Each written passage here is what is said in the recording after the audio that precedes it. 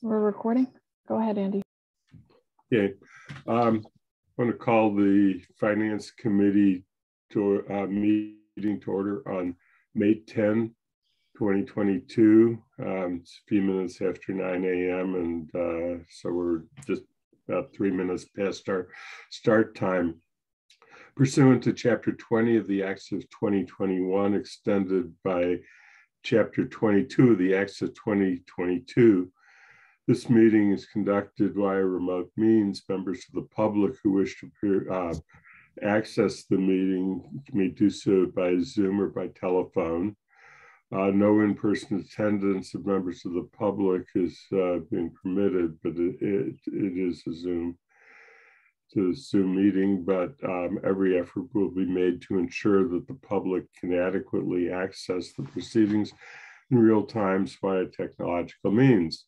So what we want to do as the standard procedure is that I will go through members of the committee and make sure that everybody can hear me and we can hear them, and then trying to see if you may need to call a meeting of the council. Lynn, have you counted? I only have Anna here. So right now we don't have a quorum of the council. Okay. Keep an eye on it, and if we have to, alert me if we have to pause the meeting in order to convene the meeting. As far as Anna, she can participate fully as is our practice. But Anna, let me just mention, we're going to do some other things first before we get to capital. So if you need to kind of focus while you're waiting, that's fine. Thank you. Okay, so let me go through the list. Lynn? Present. Bob Hegner? Present. Matt? Present. Bernie? Present. Michelle? Here. Kathy? Here. And at this point, we haven't heard from Alicia. With that, I think we're on to the next topic, which is the agenda review part of it. And what we were proposing to do for several different reasons is to do the third quarter report first, and then go back and get into the other agenda items having to do with the FY23 budget. Do you want me to pull the agenda up, Andy? No, I don't think that we'll need to. I think that what'll be more important if we do this is to get the if we want to have the third quarter report on the screen. And I don't know if Sean's prepared to do that, what the plan is between Sean and Sonia. The reasons to do the report first is that it might help inform the discussion of the FY23 budget to know how we're doing with the current year. So with that, if there's no objection from the committee, I will go ahead and ask Sonia and Sean to begin the presentation. I guess that's me, Sean. Okay. Thanks for the opportunity to present the third quarter report to everybody. On the general fund side, we'll go through the revenues first. Most of the revenues have already hit their budgeted amounts, and others are just timing of when they will come in. But again, I want to remind everybody this is revenues coming in at a much lower budget estimate than we normally have. Can I just pause you for just a moment, Sonia? Alicia Walker has joined the meeting. Andy, do you want to check that she can be heard? Yeah, hi. Alicia, welcome to the meeting. And I do note that it might be your birthday according to Facebook. So happy birthday. Can you hear? Yes, and thank you, Andy. Okay. So we just started, and we are going with the third quarter report first because how we're doing with the current year has several ways that it might affect later discussions. Sonia had just started. So Sonia, back to you. Okay. So as I mentioned, the general fund, most revenues have already hit their budgeted amounts, but it's of a much lower budget than we normally have. Cherry Hill is at, I just point out Cherry Hill is at 100.4% collected. However, this was a significantly reduced budget. I'm just going to hit on a few of these. Investment income has done well. Licenses and permits have remained strong due to development around town, if I can get it out. Other excise like hotel, motel, meals tax are doing better than we anticipated. However, cannabis has dropped significantly. We're only at 50% collected to date. We're at approximately 96,000 so far. And last year and the year before at this time, last year we were at 150 and the year before was about 160. So, and that's due to one of the establishments dropping off from recreational to medical. I'm not sure which one. I'm sure Sean can let you know that. Property tax and state aid are all where they should be. On the expense side, budgets are being hit pretty hard with a lot of these cost escalations. So our budgets are really tight right now. The last quarter, we're going to need to watch them very carefully. And this is for all budgets, including, I mean, some have surplus in there because they've had vacancies and stuff in there, but a lot of the operating budgets themselves are being overspent. Knowing that there's going to be savings in the salary side. Just want to make that clear. But this is also true of the enterprise funds on the expense side. And we expect fuel and utility costs to go up. So we have 3.9 payrolls left to do so far this final quarter. So we're watching all this and watching all the expense line items. The revenues on the enterprise funds the percentages look really good at 75 and 70% expended. However, there are some large debt payments that haven't been made yet. Those are due in June. So once those go out, these percentages will change. Transportation fund is a little behind, but better than last year. But again, it's a reduced budget. Again, cost escalations have affected the expense side of those budgets. Solid waste and transportation are tight, but they're doing okay. I go too fast.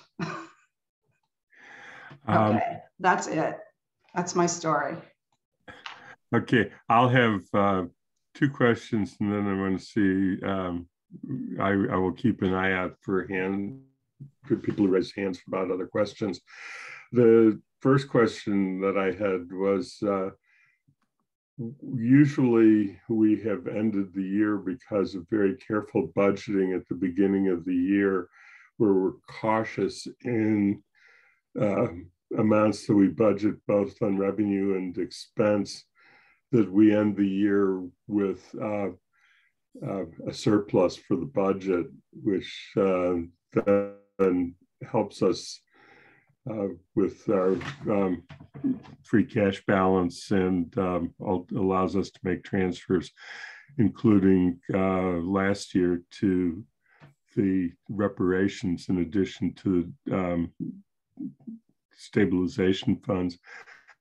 Are we in a position this year where we might end up in a different situation than prior years? I don't think it'll be as good as last year for building up our reserves, but a lot of the, like I said, a lot of the operating budgets are tight. So I don't know how that's going to end up at this year. And we are going to return some money. It just won't It won't be like it was last year. I forget what it was last year. It was quite a bit on the expense side. On the revenue side, we seem to be doing well. Like I said, a lot of them are already met. So there'll probably be some excess revenue for this year. Sonia, can I add to that real quick?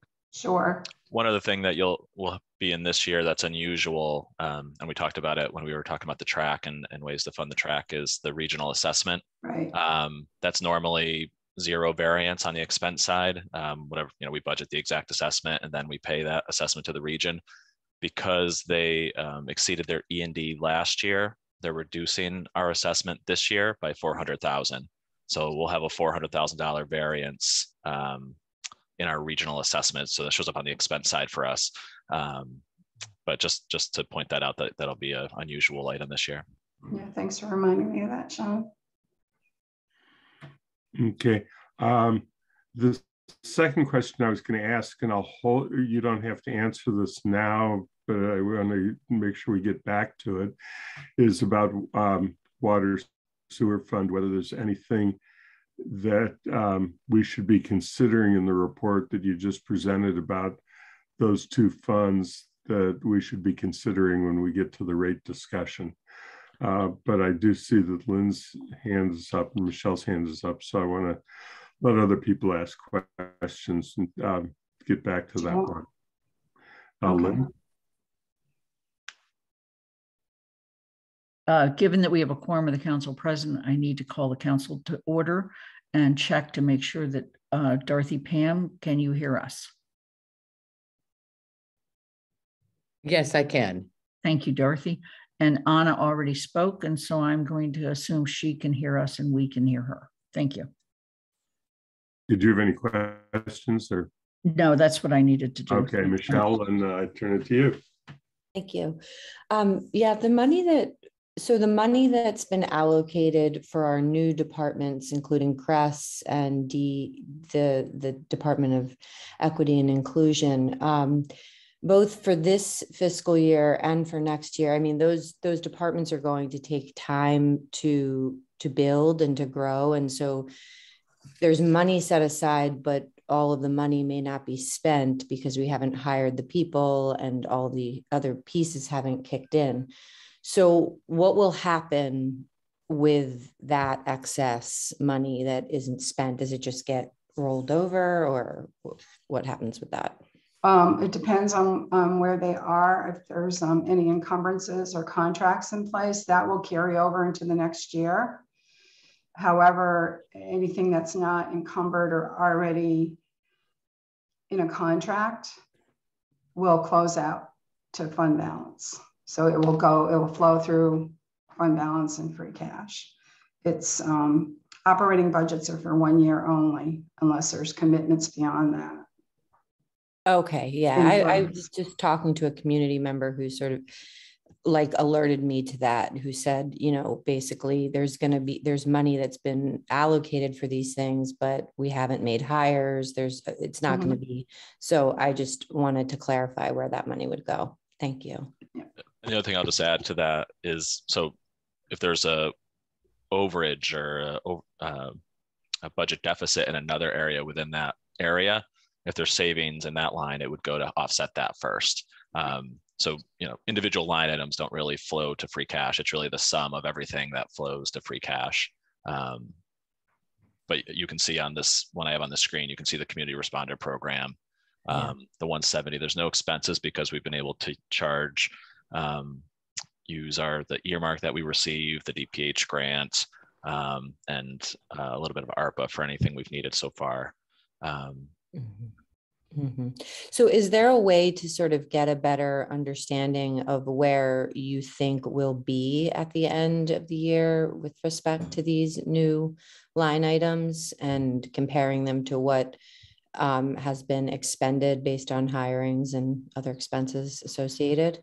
There is, but it won't be for a while. I mean, I just sent out the year-end process letter to all the departments where they're going to have to tell me how many more electric bills they have to pay through the end of the year, what their normal expenditures are, what outstanding. We haven't, the way we do fuel for this public safety is it all gets delivered to one place and it gets allocated out to all of the operating budgets. That hasn't been done yet. So I would be really trying to do that. And I just want to point out that free cash is not a real simple calculation. It isn't, you know, what turns back or the extra revenue. It also takes into consideration accounts receivable. So I just want you to know it's not like 1, 2, 3, here's our bottom line here. We still have to go through the state there, you know, they'll hit us for little things or things we might not have missed. So I just want to remind everybody of that. It's not a simple. And one other thing in regards to the community responder program. So we do have expenses now, just so everyone knows, this reports through March 31st. So since that time, we've hired a director. And so there have been some expenses and there will be future expenses depending on the timing of when they hire the other positions. Mm-hmm. Thank you.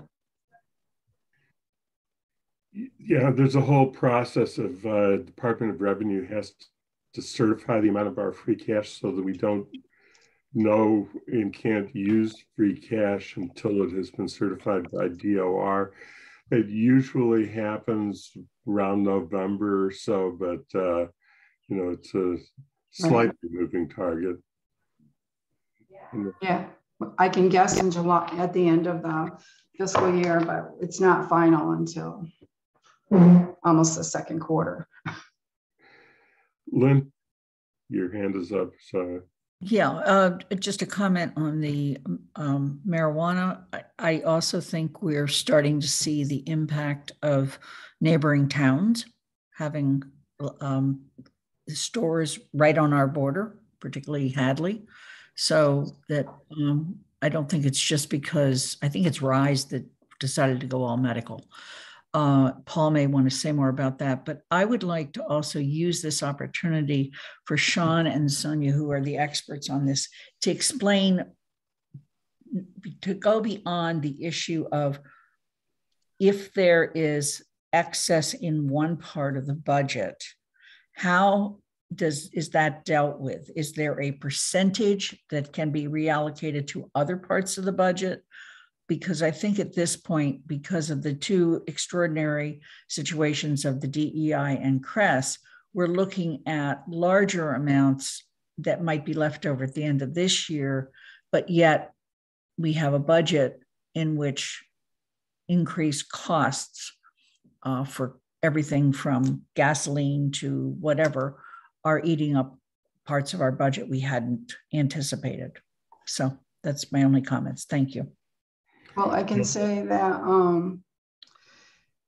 even though we try to stay within a functional area, meaning general government, public safety, community and development, even though we commit to staying within those guidelines, and we pretty much do.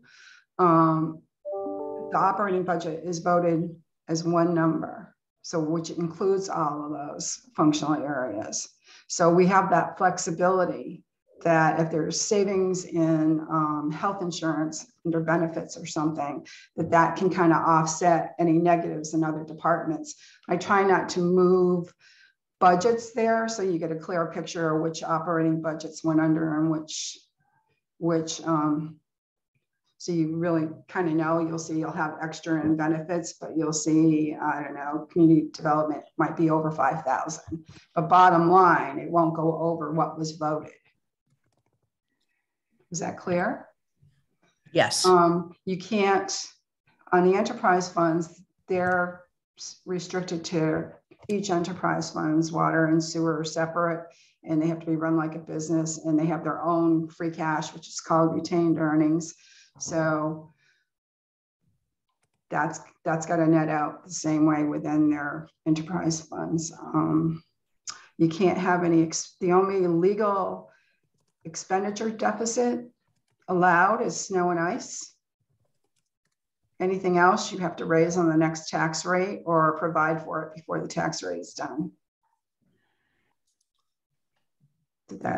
Yeah, and for those of you who were involved in town meeting in our prior form of government, we used to close out the year with this in the fall town meeting making some transfers at times between functional areas. That's not required in our current form of government. So it's a slightly different process since it's not appropriated by functional areas, appropriated by a whole. Paul? Yeah, I just want to note that we also have been very successful at getting grants for for the CREST program and others. And we try to hit the grants first when we have expenses so that we get the reimbursement from the state. Even though we budget at a certain level, it's not that those programs aren't moving forward. We might be hitting the grants instead of the operating budgets. Thank you. Bernie? Just ask Sonia to remind us of any caps there might be on the amount of money that could be moved from one budget to another or one functional area to another. I don't really know that right off the top of my head. I don't think we've ever had that problem, so I haven't really paid attention to it, but I can look that up and find out. Yeah, I haven't done my higher homework now. Yeah, I haven't done my homework, but back in the good old days, it was like 5%. I think they were increased for some reason.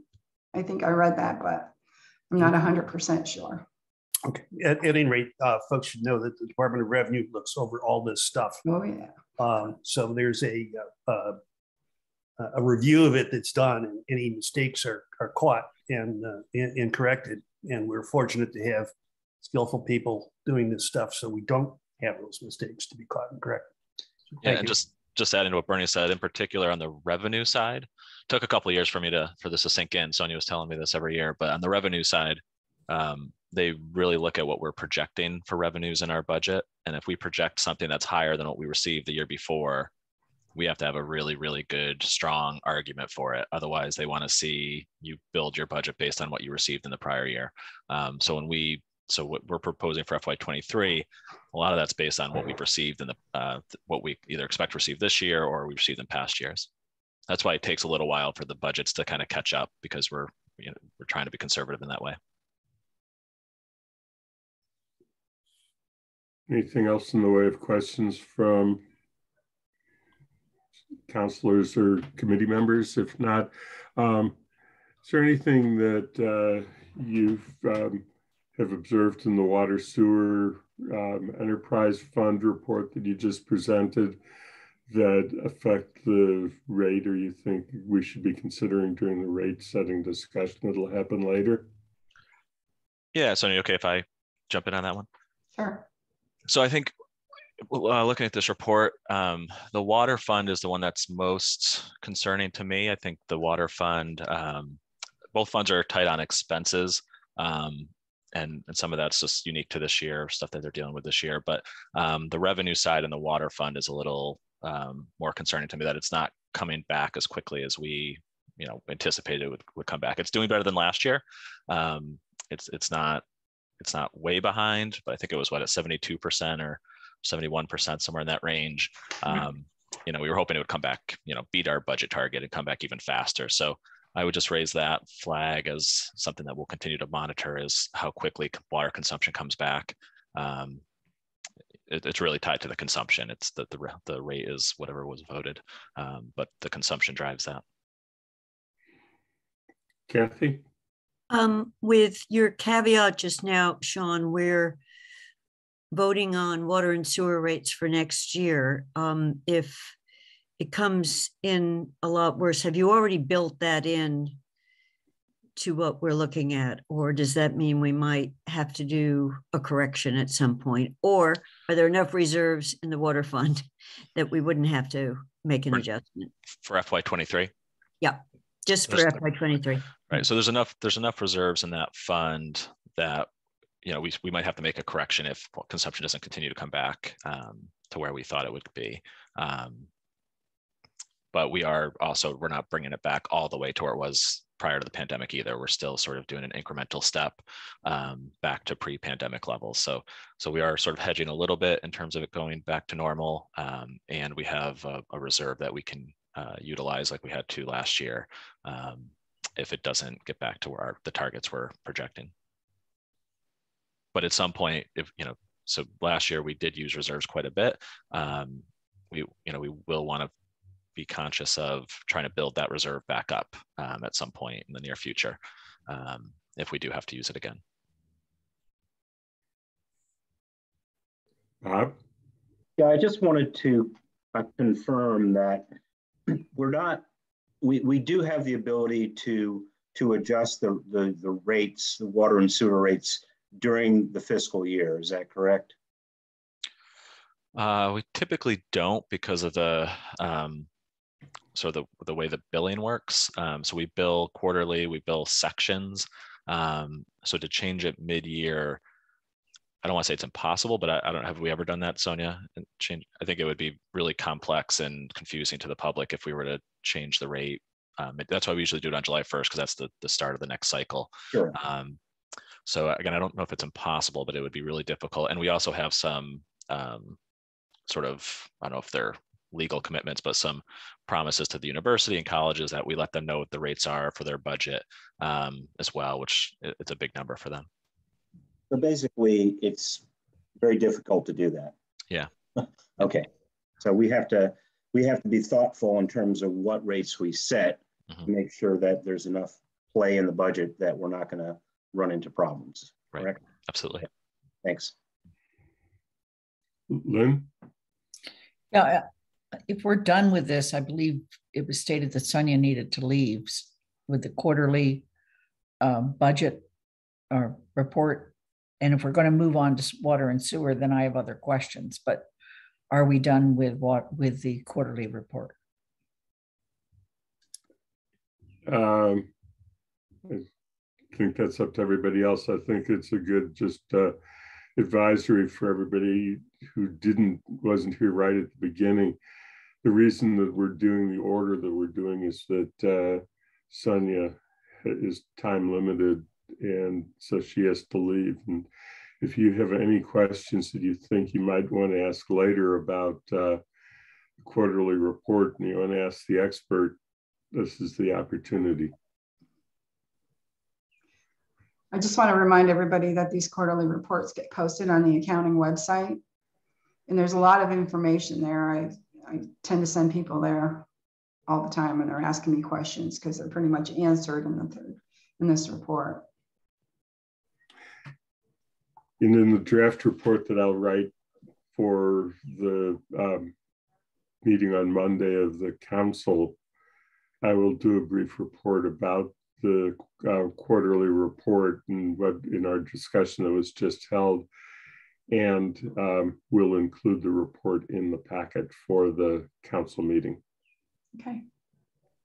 So with that, I think we can go on, and I don't know if we want to do rates or want to put them off and go ahead and work on the FY23 budget.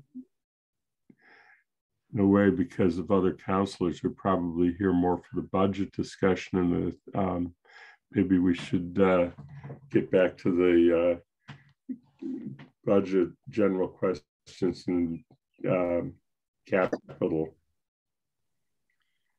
So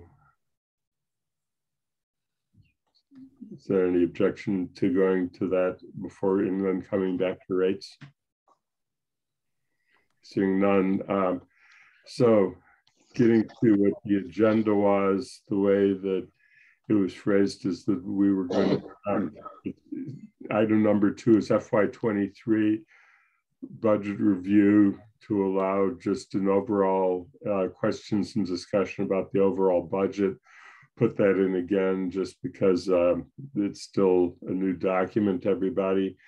If it's department specific, try and hold that to the department, and then we want to get back to the capital improvement programs. So I'll start by just asking whether there are any further general questions about the budget. Bernie? Well, not questions as much as some commentary. I really, the budget document itself, the way it's constructed, the way things are explained is outstanding. And I think the GFOA guidelines were more than met. It's tough to be enthusiastic about something as like a budget document, but being a sort of Muni fan, I really enjoyed going through it. And not that I'm going to not question stuff, but I just think the way it's presented is really meritorious. So thank you to all who worked on that. And as we go into the budget, I just wanted to make a couple of observations with a couple of quotes. David Plouffe, who's one of Obama's campaign managers and counselors, did a lot of municipal work, and he used to advise people who were running for mayor or council that you can be as visionary as you want, but remember, you've got to pick up the trash and fill the potholes. And I think that's something we really need to keep in mind as we go through this document and go through our discussions. We got to make sure the basics are covered, because those benefit every single person in Amherst, and there are expectations about that. Some of the stuff is pretty prosaic, but people do expect to have those services. The other quote is from, I'll attribute to Stan Rosenberg. Politics is a lot more fun when you have money to spend. As we look forward, we're not going to have a lot of money to spend. We're going to have a lot of need, but not necessarily a lot of money. So this will probably not be fun, but we're going to have to go through it and go through it thoroughly. So thank you, everybody. Thank you, Bernie. That was helpful. As a reminder, Lynn. Bob has his hand up before me. Okay, Bob. All right, thanks. Sean, it would be helpful. I've been looking through the budget, and especially on the page 46, the revenue expenditure summary and the long range financial outlook, and I can't see the recovery funds, the ARPA and the ESSER funds in there. And can you tell me what line item they're in and how I can tell? I'm concerned about not only how much of our budget this year is through those funds, but as we go, especially on page 48 and 49, the long range outlook, as those funds get used, where does that show up in the budget? Yeah, that's a great question. Before I answer that real quickly, I just want to confirm, did everybody get their budget book that wanted one? I know they were going out for delivery yesterday. I don't think finance committee members got them yet, but Angela's working on it. Okay, great. So ARPA is not in there at all. So this is just general fund. ARPA is, we treat that like a grant, so that's a separate fund. Okay. We did put a separate section below explaining what ARPA, kind of outlining the ARPA uses, but I get your, your larger point. It would be helpful to have a sense of what are we funding from ARPA that's ongoing, and what is the plan for phasing that back in. So I can put something together for maybe by the time we get to the kind of recap that I can share with everybody that shows what that is. I mean, the major thing that we have committed to are the 4 firefighter positions that we're funding those from ARPA. We're going to do that for the next couple of years. And then I think it's FY25 or FY26 that we would fold them back into the operating budget. We would have to do that within our, whatever the operating budget guidance is for that year. So it would stick to what's being shown here unless the guidance is higher that year. But I get why that would be helpful. So I'll put that together. Thank you. Lynn? A couple things. First of all, Andy, I think it would be useful at this time to just remind people of what the charter allows us to do with the budget and what it doesn't allow us to do with the budget. Because some people are new to the council, and even those of us that have been on the council need to be reminded annually about how we have to look at a budget. The second thing is, I had an opportunity yesterday to attend a hearing. It was basically on essentially ARPA spending. In this case, I was particularly there because of the centennial hearing. But I'm hearing people from other cities and towns and associations sound an alarm about getting your ARPA money committed and spent down because of concern of the flip in the House and Senate, and the possibility that they might start recalling money that's not spent. The other thing I observe is that as much as we have made commitments way back in the fall regarding our ARPA funds, if we really look at how much we've spent I think it would be useful to understand how fast are we spending it down. So it may be just a warning to the town and to all of us that as we look at the town's needs, and I do mean the town's needs, that we look at, looking at that balance we have left in ARPA and deciding where we're going to commit it sooner rather than later, so that we're not sitting on money 2 years from now that's still not spent. Yeah. My only comments. Thank you. Can I add to that, Andy? Yes. So we've got about 9.5, 10 million of the ARPA fund sort of committed. It's not going to be spent within the next year. Some of large parts of the commitments are for affordable housing or for homelessness, things that we're moving as quickly as we can on them, but they just take time to use those types of funds. But we do have some funds that are not committed for anything at this point. Part of that was to see how this budget year ended, as potentially we did this a little bit last year. If our enterprise funds had deficits, if we had general fund deficits, we could potentially backfill it with ARPA. That's one of the allowable uses. And so we're still kind of waiting to see how that goes.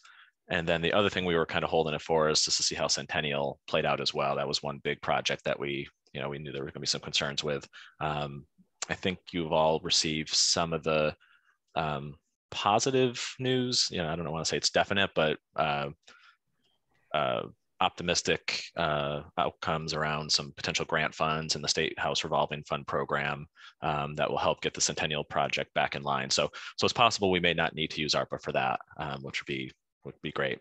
So I get your other. I think the plan all along was, if we don't need that money for Centennial or for some other deficit, that this fall we would be looking to conduct another process to allocate the remaining funds, whatever hasn't been committed yet. Okay, so I'm going to be straightforward and say that I think the elementary school needs to be high on that list. Thank you. The school building project, part of the elementary school. The school building project. Thank you, Andy, for that clarity. Yeah, the question I had for you, Lynn, is when you were at this hearing yesterday, was a discussion about spending of ARPA funds and the fear that it might be reclaimed, aimed at the state legislature's slowness about it committing its ARPA funds, or was it about local communities? It was all over the place. And I mean, this hearing, I was there for a very narrow thing, and everybody else that was there was for everything else out there. It was about a House bill. It was about the spending of the House bill. And it was to urge people to go ahead and have the legislature spend the money and not save it. So, yeah. Yeah, no, because that is a big separate tension. You may be hearing that at MMA as well, Andy. Yeah, I'm quite certain that I will. Michelle? Just following up on what Lynn said as a new person on this committee, as we're going through the budget, department by department, what is our role? Like, what do you expect from us? What, if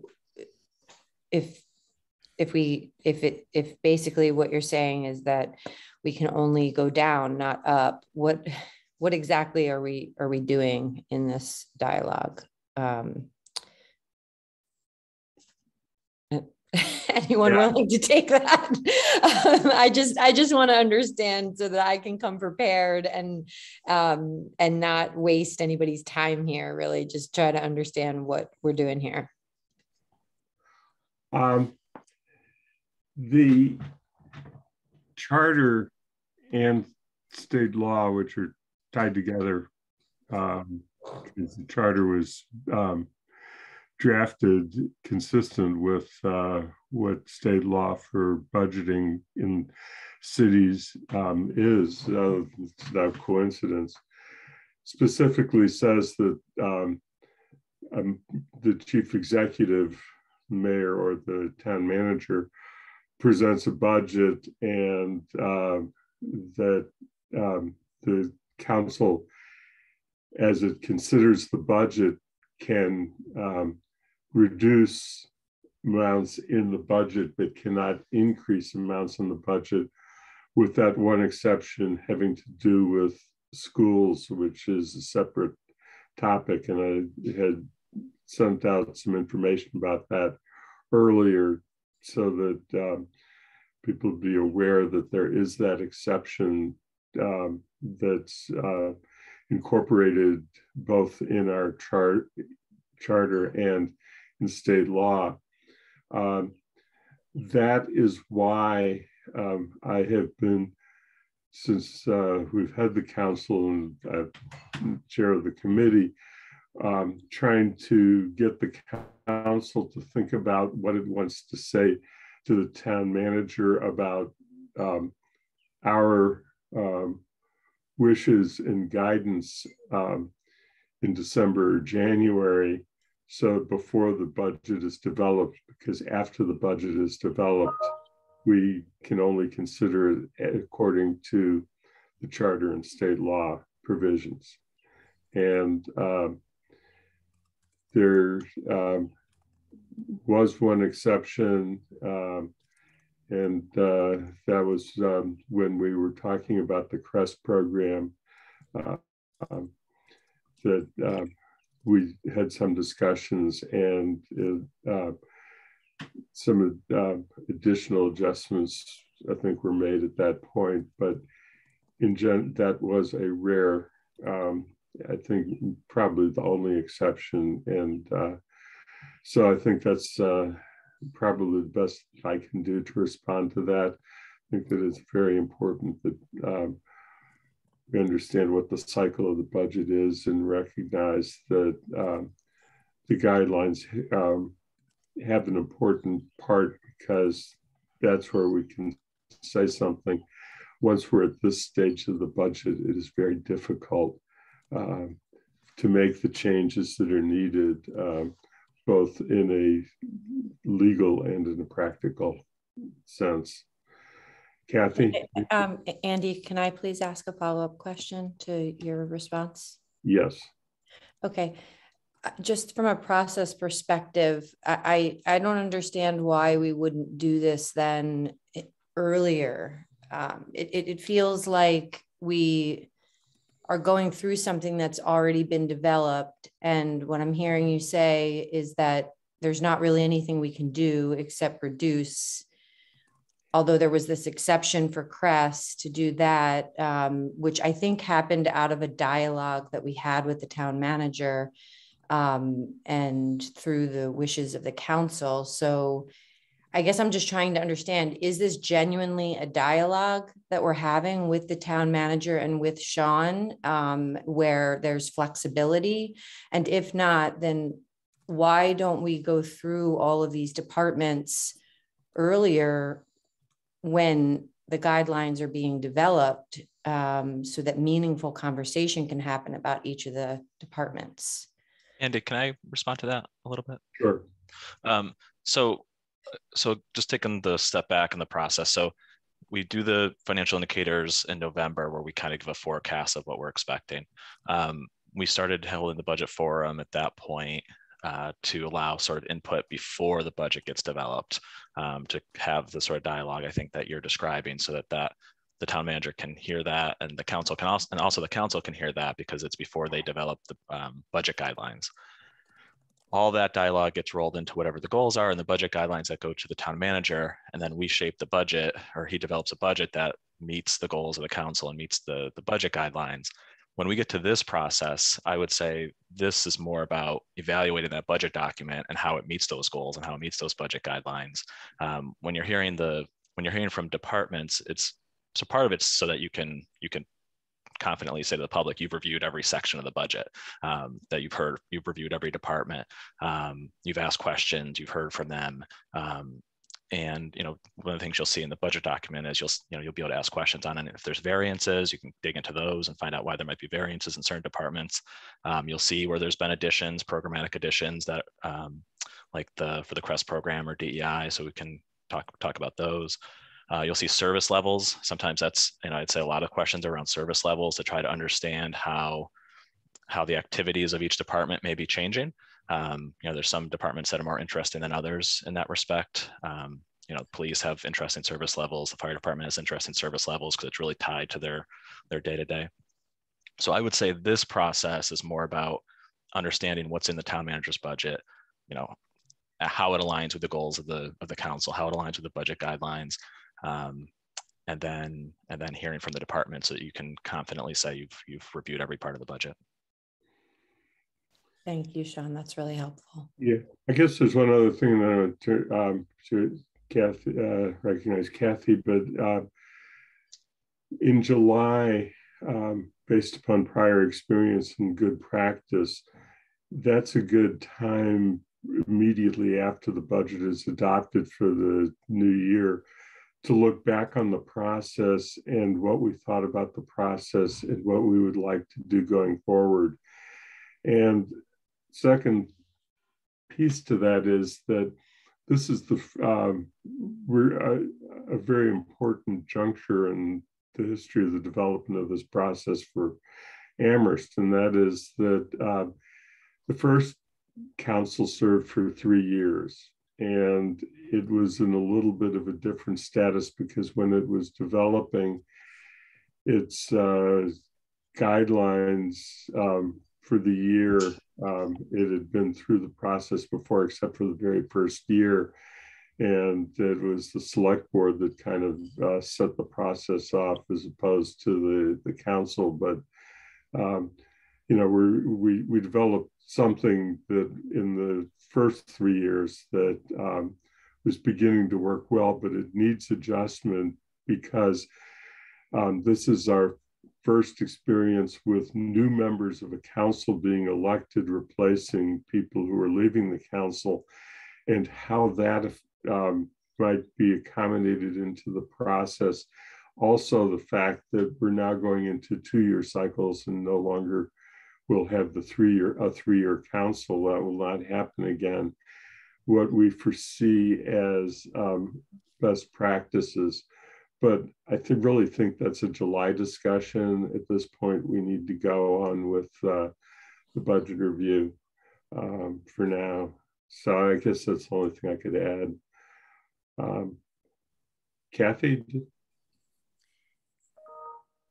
Just a couple quick comments. One, I'll say on this topic, we have, to respond to Michelle, we have increasingly started thinking, not just in the summer, but through the fall, and we put it in the budget guidelines, having a discussion, and also in the town manager goals, to the extent we want shifts.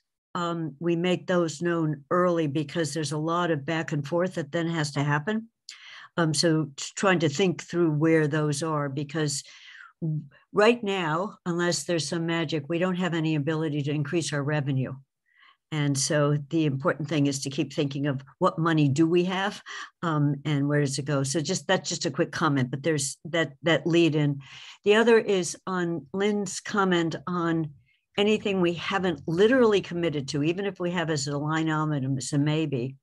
I would like to think of for the school building, the elementary school building. And Sean, I just would like, if you can get some clarity on what we can use it for. We had at least one resident say they thought, she thought we could use it toward design, you know, the design fees. So what we will, since we have to spend out, thinking in terms of what, assuming the project keeps moving forward, what we will be needing to spend it for in 2023, and which of those expenses could be eligible the way the ARPA rules work, you know, and you know, all the components. So I'm not asking for an answer right now, but just to go where Lynn is, what could be eligible, so we can think in terms of what money is available and what it could be put toward as we try to think of how to pay for this project. That's it. And I think just responding to that, there's some categories that basically allow the town to use the funds the way, however we want. The one thing I'll say is, and we can model this, maybe when we do an update, we can model what this looks like, is I don't know how satisfying the impact of let's say reducing the debt exclusion, if that's the way the town goes, of reducing the debt exclusion by $1 million, when it's spread out over 25 or 30 years and over the whole tax base. I'm not, when you see the impact of what that is, I'm not sure, it'll be up to you to decide whether that's, worth it. Yeah, no, as opposed to using it for something else with a more immediate impact. No, absolutely.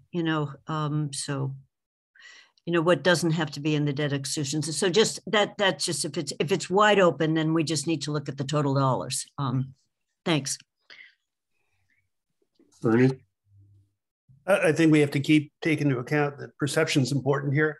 Yep. And that if we can reduce the impact of the school project by $1 million, that may not mean much over 30 years or 20 years, but it will mean something immediately. And I've said this before about ARPA and other grant funds. When we get them, we really should be using them to put out fires and take care of immediate issues, to put ourselves on a sounder basis, rather than looking at, we have to keep our eyes open for prospects in future needs. But I really think that this is an opportunity to take care of as much as we can, outstanding projects, outstanding expenses, and get ourselves on a firmer basis going forward so we can afford to build new programs. Okay. Anything else on the budget generally? Otherwise, we should turn over to the capital improvement plan. Sean, have you given thought as to how you want to present the discussion on the CIP? So I think we started it at the last meeting. I did the overview of the summary, and I did send out some follow-up documents about the sorter or the library, not sorter, the library shelving and the ladder truck. So I don't know if we just want to see if there's additional questions, or if anyone's had further time to look at it and have other questions. Happy to answer those. I can also bring it up if anybody wants to go through it again. Then? So I did take the opportunity to read particularly the one about the ladder truck. And but I also, I'm trying to look around. Anna, are you the only one here from JCPC? Kathy too. Kathy, I'm sorry. Okay, so I'd like to hear from Kathy and Anna, kind of a little bit more of the recap of the discussion at JCPC on that item. I actually found the memo quite compelling, particularly around the issue of being able to save lives, as well as, because the aerial is kind of taken care of, but the ability to transport equipment higher and also save lives is very compelling. But I would appreciate some more on that. Thank you. But one way or the other, we need to buy a new truck. Thank you. Yeah, Anna, I don't know whether you want to jump in on this. Go ahead, and then if there's anything, I'm sure you won't miss anything, but I'll add it at the end.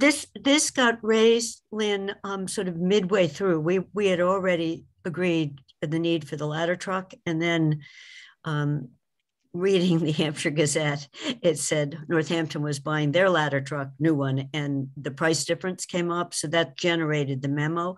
So we put it in, and you'll see the way we wrote up the JCPC report was it looked like this brought a lot more benefits to it. The reason we were paying more was what this equipment could do for us.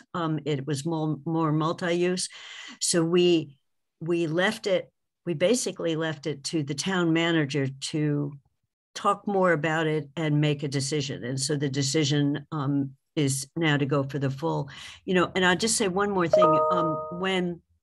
Way back when at one of the council retreats, the issue was raised not by a current councillor that Europe does ladder trucks differently than we do. And it turns out it looks more like the Northampton ladder truck, where it is basically a ladder.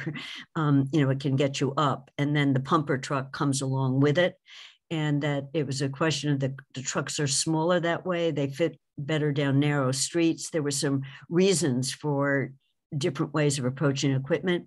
We didn't weigh in on any of this. We really left it with it made sense that it could do this lift, it could do some other things, and that the expense looked like there was a rationale rather than saying go for the 1 million. So Anna, is that where, I mean, we didn't really come down on a do one versus the other. It was more, there was a rationale. Yeah.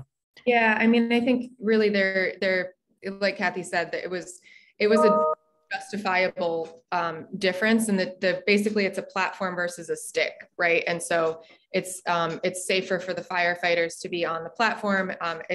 I believe the hose runs all the way up, so they don't have to carry it up with them. And that was one of the biggest difference in terms of speed to get to the fire, in terms of the benefits for our firefighters they felt were significant in that case. So I think, yes, we did choose to kind of leave that decision up to you all, which I apologize for doing that, but and with the town manager's input, but I think we understood by the end why they wanted the platform versus the stick. And we asked them about Northampton, and I actually ran into one of them the other day and re-asked the question. And they talked about how, the differences in building size is one factor there. While they can go, I believe they can go up to the same height. It's really the matter of safety for the person fighting the fire and ease of getting equipment up. There are some towns that have a preference for the stick ones versus the platform, like Boston. Apparently only exclusively buys those from tradition, but they didn't feel that was helpful for us, and they felt that a platform would be more would be safer and more effective for Amherst. So I want to be very clear. I support the decision, and I support the purchase of this, having now looked at it for, I think, at least the last 4 years as a potential on the budget. I do want to ask, and I guess it would be Sean and Paul, I assume, just as with the ambulance, that once we actually go to order this, we may find that the cost escalates and you're going to have to come back for an additional appropriation. Would that be true? Potentially. They try to put a price out that was as up to date and based on a state contract. So there may be provisions in that state contract that allow price increases, but if you approve the budget, we have a cost escalation reserve in there. So that potentially could help. But yeah, there's always that potential that the price could go up. Kathy? The cost escalation reserve is an innovation this year that came out of JCPC when we were seeing what was happening to vehicles that had been, they thought, ordered in July, and now the price in February when we were looking at it was something different. So the volatility of the prices in terms of upward. So that, at least in our thinking, was a 1 year effort in terms of FY23, and then we could look at it in the future. And we were able, you can see it in the write-up, we were able to fund that because we're now regularly getting reports on previously appropriated money for capital that wasn't needed. And the school said there's one that they could cancel out and we could repurpose. So we didn't have to shift around a lot of capital lines to get to that. So I don't know, Sean, on how much you're thinking. I guess we'll know in FY24 whether we still need that or not, or are we back to something more normal, that when you order something for a certain price, it actually is delivered at that price rather than at something higher. Yeah. So I had one other thing I did want to bring up, though, while my hand is up. We did not have a discussion, and I don't want to have the discussion now, but I think we should at some point. The inventory is a really good practice that we've started doing. And we have what I would call surplus buildings listed. Literally, one is surplus in that we're about to knock it down. The old Hitchcock Center, it's scheduled for demolition. And so so I have never heard a discussion on what is the planned use of that, and should we keep carrying it on our books or should we sell it?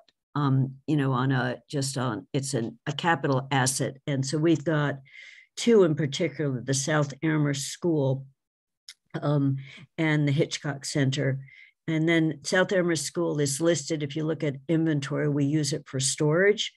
The thing I know that's up in North Amherst is the North Amherst School, which is partly used. It's rented out to a community service agency. It has Head Start, it has WIC. We also use it for storage.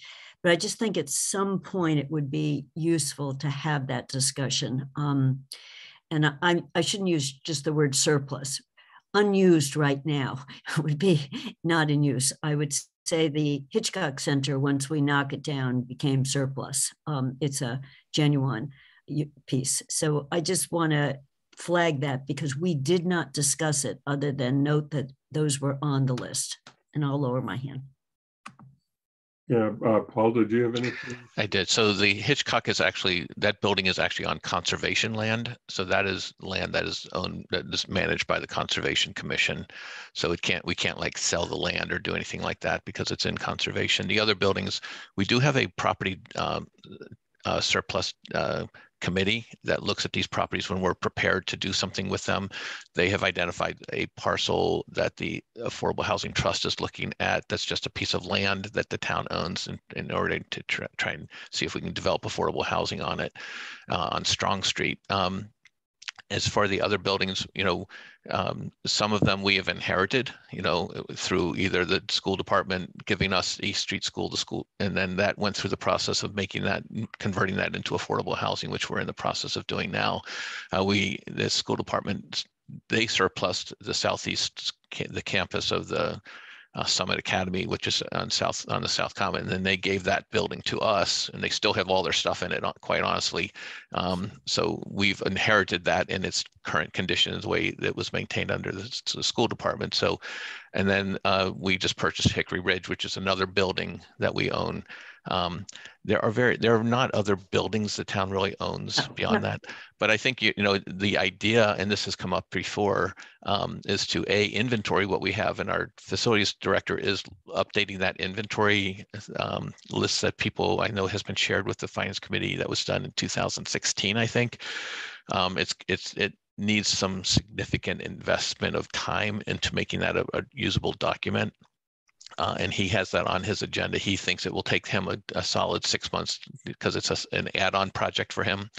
But he is going through building by building of all of our existing buildings to sort of assess the quality and to develop a real plan of action for us to maintain our buildings, because that was one of the criticisms of us in terms of why don't we maintain our buildings? And I would argue that we do a pretty good job on it. There's a huge amount of backlog in terms of what we have to invest in our buildings, and the buildings that are in the worst conditions are ones that we had not owned previously. And like the Hitchcock Center was again given to the town after the Hitchcock Center moved. So I think that's something I want to emphasize, that we do have a large need in terms of maintaining our existing buildings, and we're trying to quantify that, and we'll have that done during the course as we go through it. And I think, but the other thing we want to do, and the select board actually had said this, is if we've got property that's not performing, let's get rid of it. Let's put it on the tax rolls. Let's sell it to somebody. Let's get it. Let's put some housing on it, do something with it. And we're also looking at we have all these random pieces of property that we get for one reason or another, that we can do that as well. Can I ask just one question on the soon to be knocked down Hitchcock Center? Mm-hmm. If conservation land had a building on it, in this case, it has one, and then we knock it down, could there ever be a building on it again, or is that it inherited that building? So I think you can put buildings on it. It has to meet the requirements of supporting the goals of conservation or something like that. Dave Zomack would know more about that, but we did talk about that. But it would require it to be supporting the mission of the conservation. However we acquired that land, we'd have to look at how we acquired the land in the first place too. Okay, I won't stay with this, but it was just I know the Common School, which sits right next to it, had looked at it at one point and come to the same conclusion that the building itself didn't work, and so they moved away from it. Yep. Thank you. Bob? I just wanted to say two things. One is I do support the platform ladder truck. I think in terms of the firefighters' safety. I think that's very important, and their flexibility in fighting fires. And also, as I recall looking at it, it also has a pumper capability. And so it can operate independently, which, you know, God forbid we have multiple fires in the town at the same time. It might provide a lot of flexibility to the fire department. So I do support that. I also want to just reiterate my concerns about the shelving in the library. I know in the grand scheme of things, it's not such a large amount, but, and maybe we can talk about it more on Thursday, but it just seems to me that the town has invested a lot in the new library, and these shelves are going to be used in the new library. And that seems to me to be the responsibility of the library to cover that cost as part of their, you know, their commitment to raise money for the new library. And I understand the importance of protecting the collections, the special collections, but I mean, again, the library has an endowment. They can protect the special collections if they so choose. And that's just my opinion. And, you know, I will defer to JCPC if they want to fund it, but I just don't see that the library, given all the other needs in the town, it seems like the library should be able to cover that cost. Thanks. Yeah, I don't know if anyone from JCPC or Paul. I know Sharon, I think Bernie did send that as a question to Sharon to talk more about her capital request. So on Thursday, you'll be able to hear directly from Sharon on the shelving. Yep. Fair enough. One other thing I'll just note to go back and then get to Dorothy, whose hand has been up. And that is that Paul made reference to a policy that was adopted when I was on the select board regarding disposition of excess property. And what I'll try and do is make sure I find a copy of that policy, and then either it's really up to Lynn as to whether it just be sent to the finance committee or sent to the council as a whole. But it is a policy that we as a council inherited from the select board. Dorothy.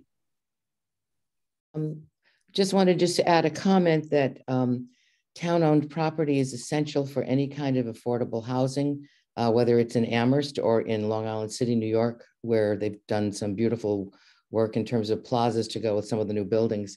I would like to just say that the property Hickory Ridge would make wonderful affordable senior housing. Sunderland, Little Sunderland has got a new development of affordable senior housing, which looks very nice. And Amherst really could use that. That's it. Yeah, thank you, Dorothy. So getting back to the inventory, are there other questions that people have now? Lynn? Again, it's just a process statement. And that is that we don't vote the budget individually. We vote it as one big recommendation. And we don't do that until after we get done with all of these meetings in May. So if we have questions now about a piece of equipment or whatever, but we're going to see the department later, we have an opportunity, as Andy mentioned, to bring that up. Okay, just it's a process statement. Thank you. I guess I have a general question to Kathy and Anna, and that was when you were going through the JCPC process, were there any particular items that, other than the fire truck, which we've already discussed, that you as a committee had more discussion about that were more difficult for you and that would be helpful for us to know about your discussion on? Kathy, do you want me to? The only one that you go. Yeah. Okay. The only thing that we really did have a decent amount of discussion on was Cherry Hill. Oh, well, no, there's two things. So Cherry Hill was one, and then the HR study was the other. Kathy, am I missing? I'm missing one. Third, resident proposals. Oh, yes. So thank you. That was like my whole thing. So Cherry Hill, we were just talking about how we might be able to make sure Cherry Hill is self-sustaining profit-wise, and what that would look like, if they can possibly lease equipment, things like that. And that was something that I think Sean had, and I'll defer to Sean to have maybe a better memory than me, but the recreation director could look into for future years. We're not necessarily suggesting major changes right now, but it was something that as we look down the road, we want to make sure that we're being both equitable and accessible with Cherry Hill, especially given the relative inaccessibility of golf as a sport. And we need to make sure that fees are covering the cost to maintain and run. We'd like fees to cover the cost to maintain and run Cherry Hill. So that's a larger discussion that we'd like to have in the future down the road.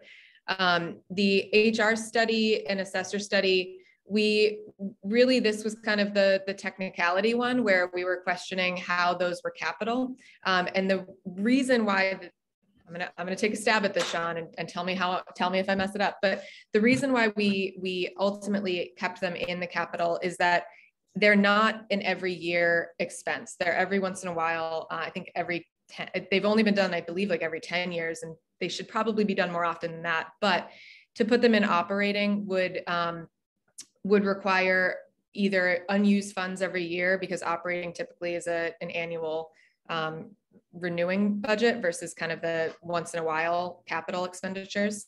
So we did keep them in there, but what we talked about was potentially needing to expand our definition of capital to accommodate things like an HR study or an assessor study. And then the last thing was the resident requests. And so this was something that prior to my time as a counselor, I was working with some folks who are in District 5 to submit a resident capital request, and it really was given the runaround. And I'd like to think I have a decent understanding of some of the systems and structures, and I still was bumped from place to place to place in terms of how to where it should go.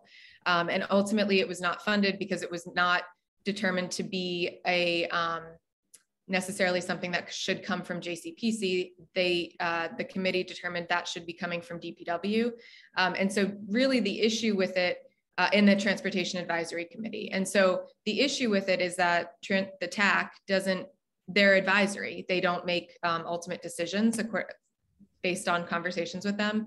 And there was a lot of confusion about who had the kind of authority and responsibility to say yes to resident projects similar to the one that was proposed this year. So what we agreed as a committee was to reconvene probably, I think, definitely after budget season, probably later in the summer or into the fall, to talk through the process for resident capital requests and make sure that they are going to the appropriate place, and make sure that we're doing right by our residents, and not putting a form out there just for the sake of putting a form out there, but actually making it so that it's something that can be considered and can be ingrained in the process and make a difference. And if it can't, we need to rethink it and not put it in there if it's something that would never get passed. So those were Kathy, go ahead. No, Anna summarized perfectly the three issues. And just on the golf course, there were two pieces of equipment that were being proposed to be purchased, and those were withdrawn in favor of, can we find some repurposed equipment out there, that's not brand new, given that a bunch of golf courses have actually closed. Where did their equipment go? And it was both to say, should it operate self-sustaining, to take a look at that, and what is the plan? To have a plan that, are we committed to having the golf course? And just one of the points was made is the actual land is used all the time. It's a recreational area. So we also even discussed that instead of saying Cherry Hill Golf Course, it should say Cherry Hill recreation area, because signage was part of what the recreation area wanted to do. So it was a question of the use of that long-term and to come back with a plan. And the recreation director is fabulous. And he said, absolutely, that he knew this question was coming and he was going to come up with what's the vision. I would say we changed the definition of capital to fit with these studies. And it was also what Anna said, it's because they're often multi-year and that doesn't work well in an operating budget, that they're not finished in the year they're started. And the last is the resident proposal. And JCPC had seen this earlier. We often get resident proposals that have to do with roads in some way, crosswalks, sidewalks, turning road, doing some, and they get bumped around if they're not already on the DPW list or at the top of the TAC list, and so it's how do we handle them when residents think that they're coming directly to a committee for a decision and the committee's then deferring to something else? So that's, I think it's an ongoing issue, and I think there's a high value to these resident proposal as a slot, so I think the council and the town would be wise to keep that as a way of literally having a participation element, but we need to figure out sort of what I think you had to do in CPAC, Anna, also is someone comes to you with a proposal and you have to give them guidance on where to go before you can think about it. And we haven't been doing that with resident proposals. Those were the big issues, Andy, because the thing I said last week or last time we met, is the staff has done such a fabulous job of bringing us a balanced or nearly balanced budget that we're not in, when we're looking at this, we're really looking at smaller items like the library shelving, Bob, rather than on how do we fill a $1 million deficit hole or $3 million deficit? Which of these deserving items do we push away? So we went through it. And the one other innovation, and the JCPC report talks about this a little bit more than the town managers in terms of kudos to the town, is our facility manager has started to broaden the scope of the facility management. So taking on the fire department. So really what Paul just said, what is the need? And so building that into an annual ask with a really careful thought of, it's the town hall building, it's the police station. And the fire department talked about how helpful that was to them, that they didn't have to think of a piece of equipment versus repairing something in the building, that someone was worried about the building over on another side. And so that broadening of the scope of what he's looking at and then coming to us with a big package. But the big package is very clearly outlined. This is what we're going to do with the money, I think is an innovation that's fabulous. And it's a credit to him and to all of you. I think that you put that together. It made thinking about maintenance. It puts the spotlight on maintenance and what are the specific. So Crocker Farm was in there, the school was in there, the North Amherst former school building. It was really an eclectic, a big group of buildings that he went through the plans for each of them. And it was a really good thing that we're doing that, I think. Thank you. Dorothy? I'm just going to speak as a man in the street, woman in the street. I think the idea of having a study be part of a capital budget is very, very bad. Capital is projects are supposed to be things that you can see, touch, or feel, or sell, or repurpose. And as far as taxpayers in the town, whenever they see the prices of these studies, they're appalled and shocked. And I think if you make a study a capital expense, that encourages them to be even more inflated in price. So I just wanted to make that comment. Thank you. Can I just add to that, or not add to it, but respond to that, Andy? So both of these studies, they will have to be bid out just on the price front. I just want to be clear that they'll have to be competitively procured. So there'll be efforts to obtain the best price. And Dorothy, these were very specific. The assessor needs to reassess houses, and we can't put it in the operating budget. So we're in this because they don't do it in just 1 year. they do a schedule of them. And so they are one-time expenses, as Anna said. They're not a study to then go build a building, not a study to figure out what are we going to do with the following.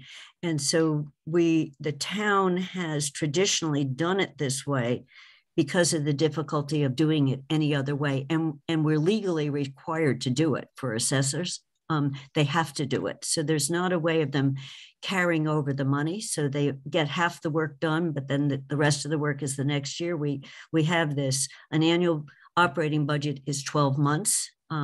Capital can be spent over a couple of years. So it's an odd way we treat what might otherwise be part of a department function, that every 5 years they have to do something. And we don't have a way of putting it into a budget that allows the work to get done, and we're legally required to do it. So we tried to write it that it's not all studies, it's not any study, it's a particular kind of study that's this one time required. So I don't know whether that answers, but that was the issue. We had a long discussion about this over multiple meetings on a discomfort with something that is it's legally required. So it is the way we budget. Operating is 1 year, capital can be more than 1 year. Right. I just think we can figure a way of changing the rules to make it work. I'm saying this in terms of taxpayers, they would be appalled. And I think we have to think about that, particularly when this is not a new discussion, and it's Sean will know better because he did the rewrite of the document, but the financial management policies and objectives defines capital and what is included in capital. And I think that the definition of capital has always included something that's broad enough to encompass these studies, because it has been the way that we've traditionally approached it. The only other alternative would be to look for creation of a third category, and whether other municipalities have any models to work from. I don't know the answer to that question. Lynn? I can understand Dorothy's concern and confusion. Sorry about that. I can't do anything. I actually am glad both these studies are in here. I do urge us to find another way to refer to multiple year items that are not capital. Having said that, I'm particularly glad to see the human resource study in here. We are facing, as is every other employer, a change in what salaries are looking like. And for us to remain competitive, we need to look at human resources. This is something that I had urged, and I'm delighted to see it here. I have to say, tongue in cheek, those of you that have talked about getting Cherry Hill to be self-sustaining, I feel like it's a broken record. Hopefully we could get there. And thank you for trying to reemphasize that yet again. You could probably go back to town meetings 20 or 30 years ago when we first purchased Cherry Hill and have this same discussion. So, and then finally with regard to the library shelves, like any other item that either goes into the library or goes into a school, an elementary school, Fort River and/or Wildwood at this time, I think we have to ask, can it be carried into the new school building, and/or is it something that has to be done in order to make this particular item work until we have a new building? I believe in the shelves, we've said that they can be moved to the new building and that would be the plan. But thank you. Andy, can I respond to that real quick? Yes. That's a great point, Lynn. And Kathy and I did ask, in particular, the schools. There was a computer technology request. And I believe Mandy Jo was the one who asked at JCPC about, if we're buying these and they're going to last 5 years, will they be able to go to the new school? And the designers and OPM have told us that they can. It'll help reduce what when we look at the school project, they won't be buying tablets and laptops. Most likely they'll be buying more of the hardware that goes into the building itself. But because we have sort of a robust one-to-one program already for the most part, that won't have to come out of the school project, the Fort River and Wildwood project. Thank you. Bernie? Yeah, I think the spirit of Larry Kelly is still moving among us for the annual Cherry Hill make or break it golf course discussion. Having been through budget process in 5 towns, and having faced umpteen questions about why did the HR department budget suddenly spike up by 12%. I think it's better. It's obvious classic cases, goes back to when I was in JCPC and in other communities. What do you do with one-time only studies? And how do you avoid the questions around encumbrances and everything else if you park them in an operating budget? And why the operating budget spikes and goes down. So it's just, there's no, unless we have a separate budget section for one-time only projects, this is the best place to put it. My impression is that $40,000 for a class comp study for the town side of Amherst is a very modest sum of money. I would be surprised if we get, I'll be pleasantly surprised if we get bids back that are comprehensive within that dollar amount. In terms of the other pieces that have been out there, I'm very supportive of the fire department's platform truck request. Years ago, I saw the current platform truck in action, and it's an impressive piece of equipment. And I trust that the fire department's made a good judgment. We have a very data-driven, carefully planned crew that does some very careful planning there. So too with the library shelves. I'm supportive of that in terms of the capital budget. One thing that this discussion does suggest is that the town does need, and apparently we're doing the, Paul has launched that project, is we really need to take a look at where our public property is, what purposes it's used for. We also need to do some planning around future needs. It's something that towns in New England don't do well. We set aside property for conservation. We don't set aside property for future development, future use. So I think we need to. That's just one more thing to throw on the plate. Thanks. Okay. Anything else on capital? Because where we're at is, I think the next step is that we have scheduled at a future date. Is it a required public forum? I think on this one, on the capital improvement plan. And then after that, we will see if there's any input that we'll want to consider. And we usually just include the vote on the capital improvement plan at the end when we're doing the operating budgets, because we want to hear from the public forum before we vote a recommendation. Kathy? I have a question, Andy, not for now, but for when we vote. When we're voting, voting on FY23 is easy for me on capital.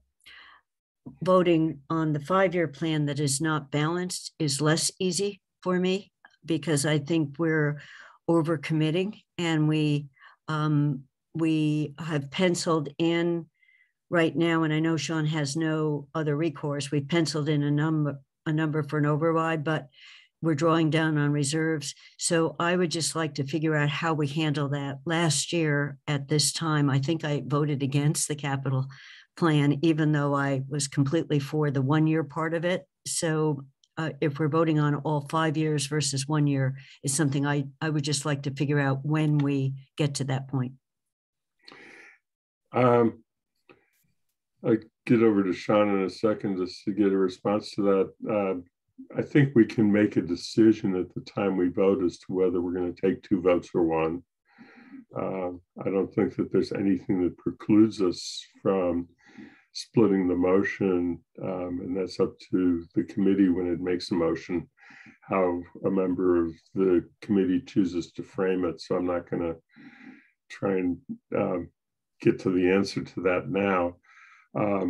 And if there are questions that you want to raise about the 5-year plan that you would like the committee to discuss now, then you know, it's still, that's an appropriate part of today's discussion.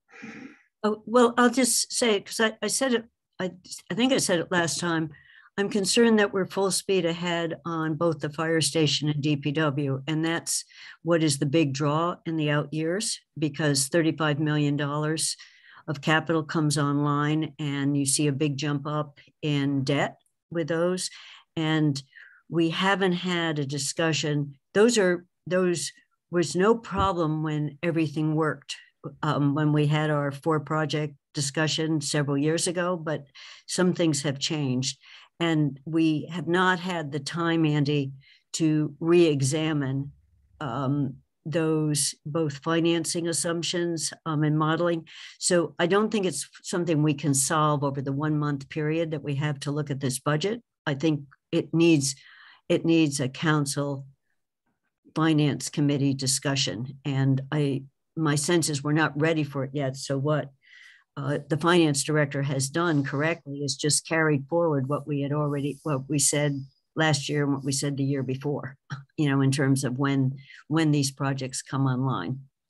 But we're competing for funds over a 5-year period. And it's not fully financed right now. And that's, you know, the regional track is coming on too. But in any case, that's my issue with it. And it's not a short discussion.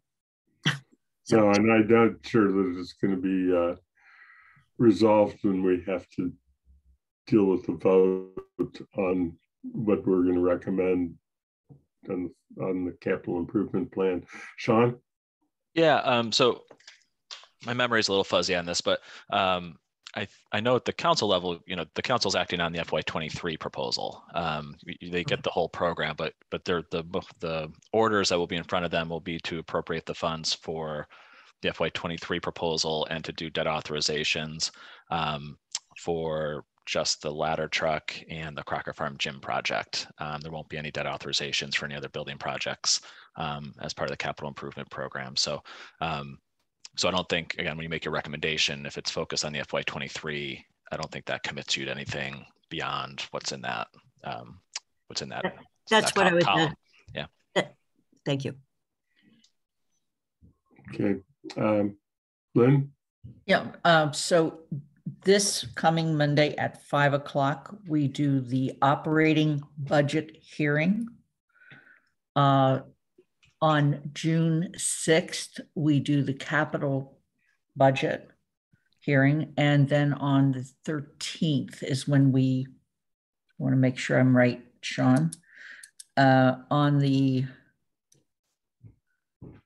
13th is when we, if we're ready, as a council, we vote the budget, both operating and capital, just to give you some sense. Although as a finance committee, we tend to, we have to conclude our deliberations by the end of May. Am I correct, Andy? I guess our date is either June 1st or June 2nd. I think it's 30 days after referral. It was referred on May 2nd. I think it will help me with the calendar at some future time. But yeah, you know, we talked about needing to do a revamp of the whole analysis regarding the building projects based upon all of the changes of information since the last review of it. And I think that there was, in discussions that I've had, it seemed like that was more likely to happen after we complete the work on the budget for FY23, just as a matter of staff capacity. Yes, I would say staff capacity, and also we're trying to wait. We want to use the most up-to-date information that we have from the school project as well, which I think is the big, we have a range, but as much as we can get more precise information, I think would be better to include. So is there any further discussion on the part of the budget, this capital improvement plan for FY23 expenditures that was people want to raise now, and if not, then we should get to the I was just looking, there's no attendees at the moment, so I'm not going to deal with the public comment question right now. Get to the water sewer rates.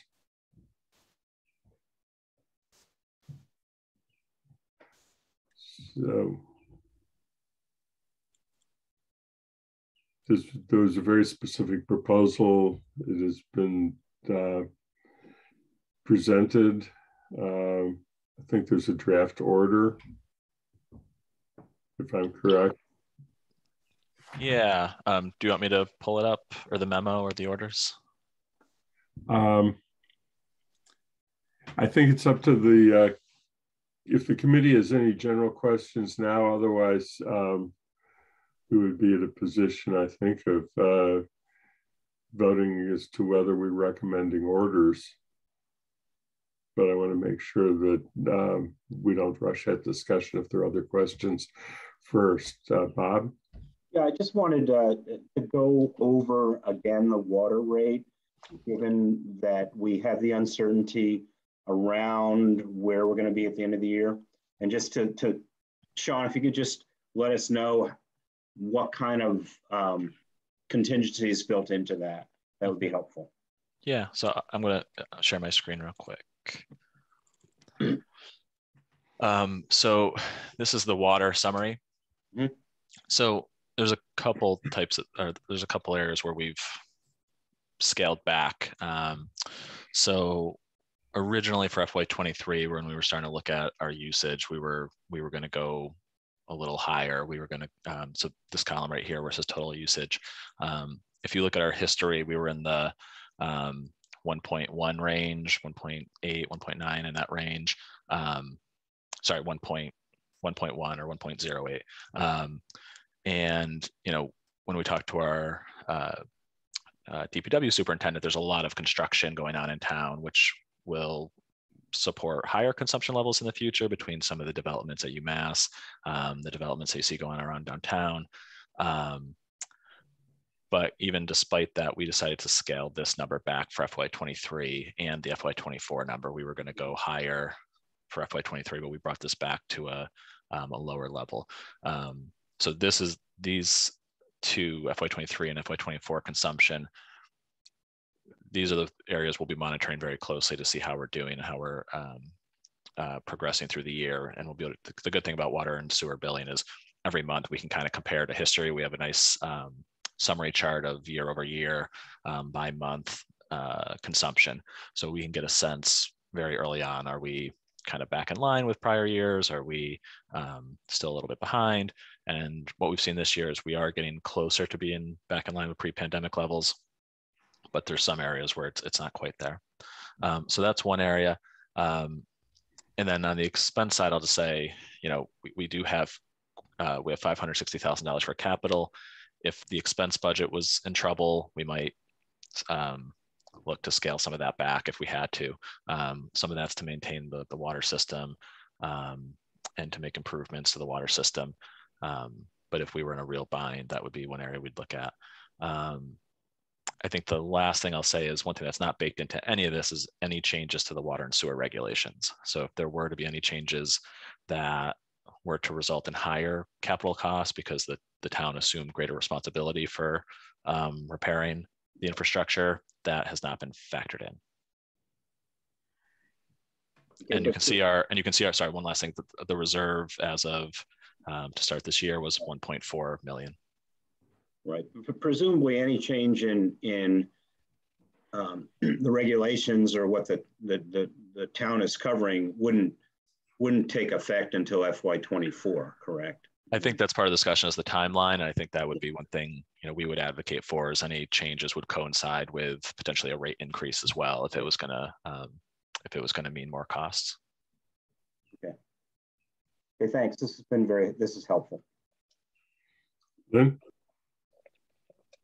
Yeah, so we've gotten a couple different pieces of news regarding Centennial. I'd like if you could review that. Mm-hmm. Tell me if that's in here. And also, I know we're shovel ready, but have we actually gone out to bid? Yeah, so what's in here is what has been authorized by the council. So it's there's an $11 million sort of construction authorization, and then there was money prior to that that was for design and engineering. So only what's been authorized is in here in that current debt when you see the real big jump in FY24. So since those authorizations, because of the same thing everyone's seeing with other projects, cost escalation has driven that those estimates up to, you know, we've heard between 17, 18, somewhere in that range, potentially 18 million. So we've been, you know, as we've said in some of these memos in the past, we've been looking for alternative sources to try to get back down to what was authorized. So one piece of information we just got very recently was that we're in the queue for I'll probably get this one wrong. There's two state revolving funds. So I think we're in the clean drinking water one, which basically they finance it. And we were in that program for $14 million because at the time we applied for it, that's what the cost estimates were at. So we're in that program at $14 million, or we're in the queue for $14 million. If that's successful and that proceeds as planned, that would finance that portion of the project at a very favorable interest rate. Interest rates better than what we would get on the open market right now.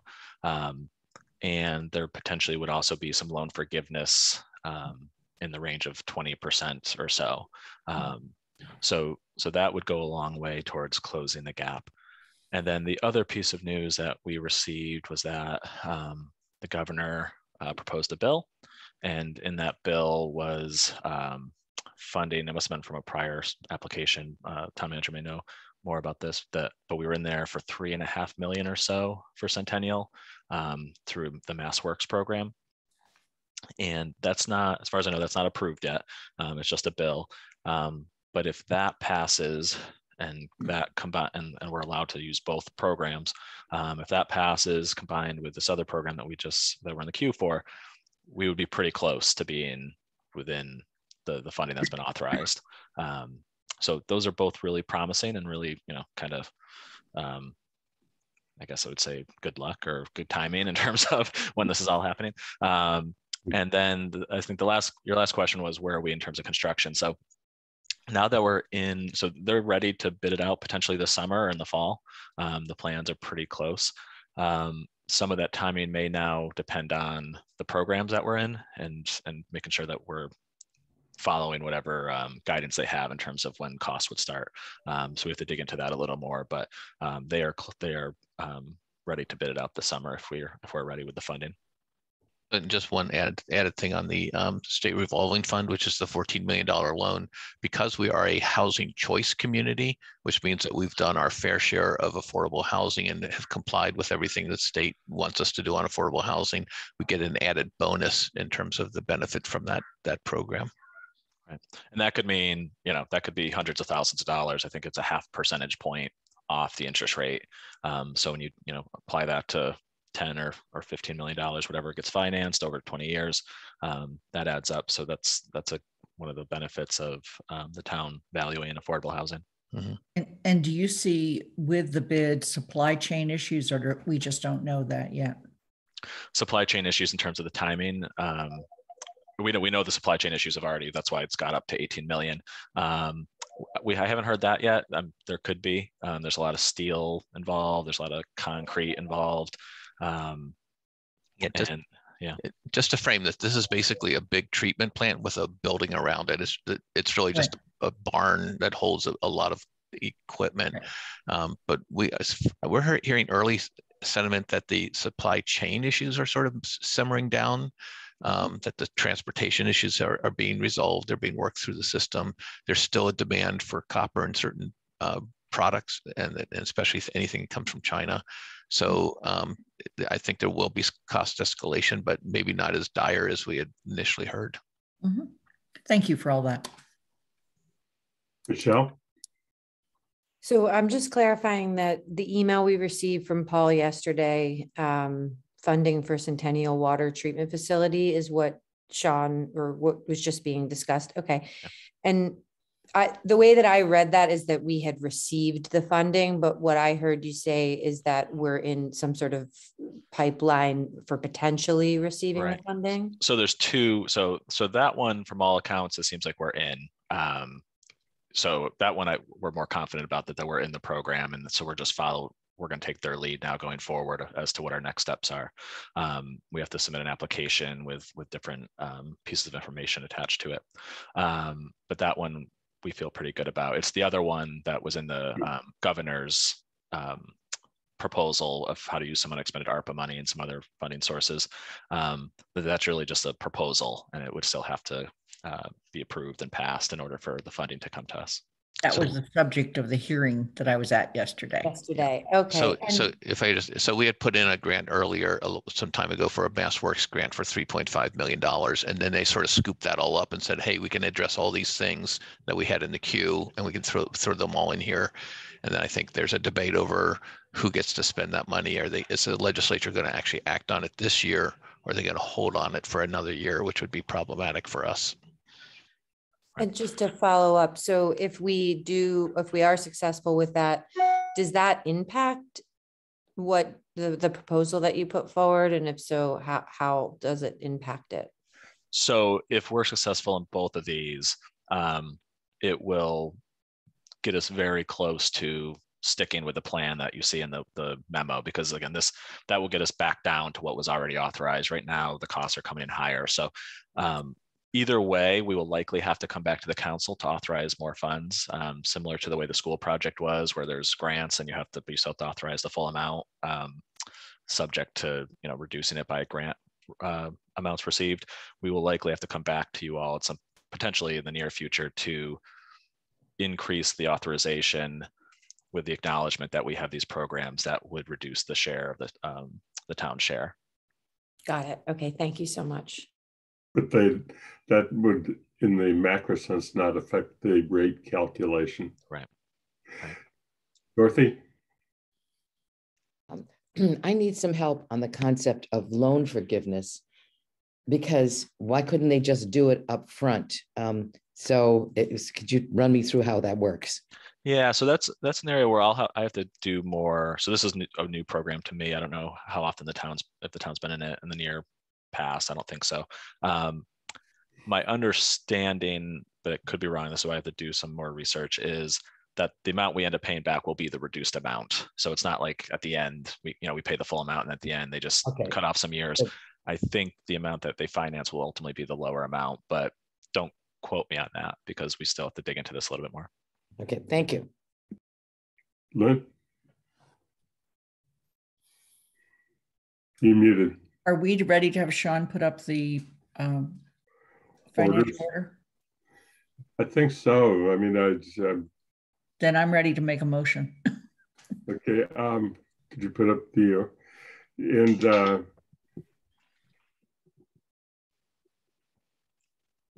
Should I go ahead, Andy? Yes. Okay. I recommend that the Finance Committee, I move that the Finance Committee recommend to the Town Council approval of order number FY23-10 and order setting of the water and sewer rates to be effective July 1, 2022. Is there a second? Jane seconds.